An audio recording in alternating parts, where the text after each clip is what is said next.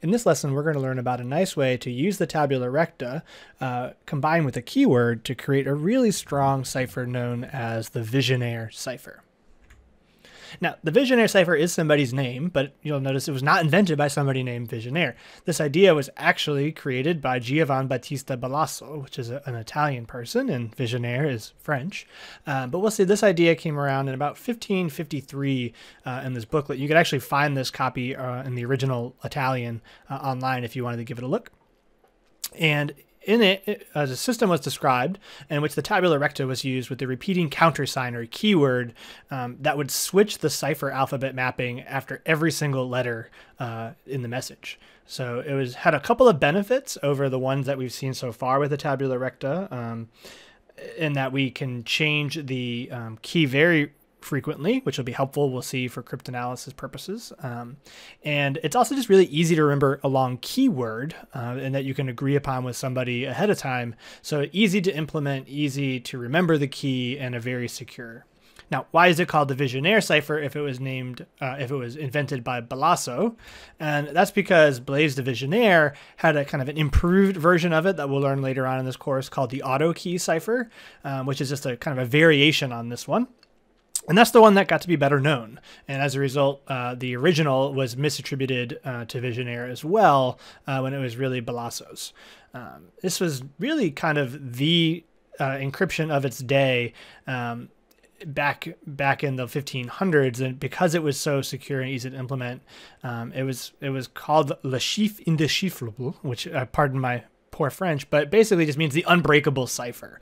And it wasn't until almost the late 1800s here, 1863, when Friedrich Kasiski was the first to publish a successful general attack on the Vigènere cipher, even though Charles Babbage, which might be a name that you're familiar with for computing history, had been known to have broken the cipher on occasion earlier than that date. Kasiski was the first one who really published the method that you could use on any message that you had found. So let's take a look at the Vigènere cipher. We're going to start with a keyword of unicorn for NCSSM unicorns here. And our plain text is a quote from Blaise de Vigènere. I saw Michelangelo at work. He had passed his 60th year, and although he was not very strong, yet in a quarter of an hour he caused more splinters to fall from a very hard block of marble than 3 young masons in 3 or 4 times as long. So we're going to focus on just that first sentence. I saw Michelangelo at work. And let's see how we'll use that with the Vigènere cipher. So we start by writing out our plain text with the keyword over the top. Clearly the keyword is not long enough to go over the top of the entire message, so we'll just repeat that keyword as many times as necessary to fill it up.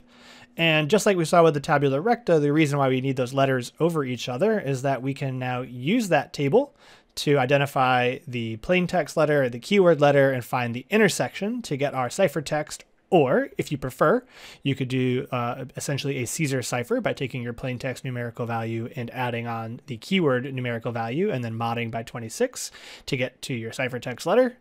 And if you do that repeatedly, you'll get your ciphertext. And that is it. That is the Vigènere cipher. Everything about this is the same as our tabula recta method. It's really more about the keyword process that is unique. So we'll see it's that aspect of the keyword and that changing the key every single letter is what gives this cipher such strong security. So let's take a look at why it actually does that right now.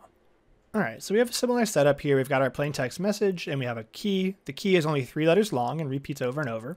And to help us understand how this message is going to appear in the ciphertext, specifically the frequency of those characters, we're going to focus on just looking at certain groupings of characters at a time. So for example, let's look at all of the plain text letters that get encrypted when U is the letter above them.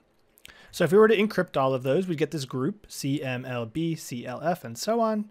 And if we focus on just those letters of the ciphertext and create a bar chart to take a visual inspection of the frequencies, we'll see that this frequency chart looks very similar to the English language. In fact, it looks like the English language shifted over such that A is over U and E is over Y, which makes sense if we think about just those letters, even though they are not English, CMLB, and even if you were to just take the plain text corresponding, it would not create English words. With a large enough sample of our plaintext or ciphertext, it will follow this kind of normal English distribution. And if we're looking at the ciphertext, it will be shifted as a result.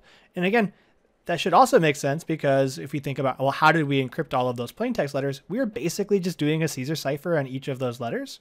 So it shouldn't be surprising that the bar chart of those encrypted letters looks just like the bar chart that we saw when we're working with the Caesar cipher. We get the same thing if we just focus on the characters that were encrypted using the key letter N. Those letters show up, and if we look at just those letters, look at that. Their distribution looks just like a English distribution, just shifted such that A is over N and E is over R. And probably not surprising that the last group here does the exact same thing for the letter I. However, if we take all of these letters and group them together, so we're not looking at just little subsets of the ciphertext, but the whole thing, its bar chart for the frequency is very different. You'll see that we don't have any of those spikes that we saw in the previous bar charts. They're all pretty uniform. A couple letters are still lower and a couple letters a little bit higher, but really everything is below 8% and most letters are above 2%. We've kind of flattened out the bar chart here, which kind of makes sense. If you think about those three previous bar charts, they had their dips and valleys and the spikes and different letters. So when we put all of those groupings together, they're going to kind of average each other out a little bit. Let's take a look at just one more to really drive this home. So here we've extended out the keyword to unis with an S on the end, same plain text. So we'll go ahead and do the first group of characters, the ones that were encrypted with U. It has this bar chart, again, Caesar, A is now over U.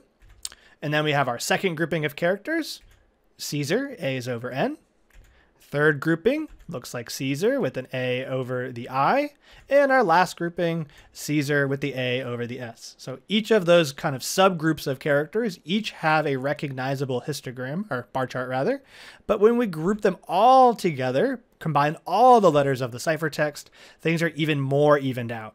Look at this, all of them are below 6%, and almost all of them, just save one or two letters maybe, are above 2%. We've truly flattened this out. And it turns out that as we lengthen the key to more and more letters, the more and more uniform the distribution of our ciphertext is going to become.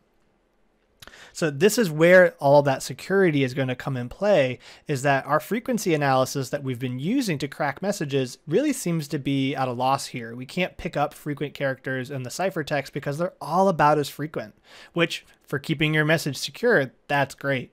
But as for us trying to break messages, that's going to make things a little bit more challenging. And there's a reason why this one stuck around for a couple hundred years as the cipher of the day, is that it requires a little bit more sophistication mathematically to help us figure out how to crack that message. So that's it for the Vigènere cipher. We're going to learn a little bit of some twists we can put on the Vigènere to strengthen it even more than what we've seen. And then we'll actually see an example where we could make this cipher 100% uncrackable using something what's called a one-time pad. We'll see there's some drawbacks to that method, but it is mathematically secure.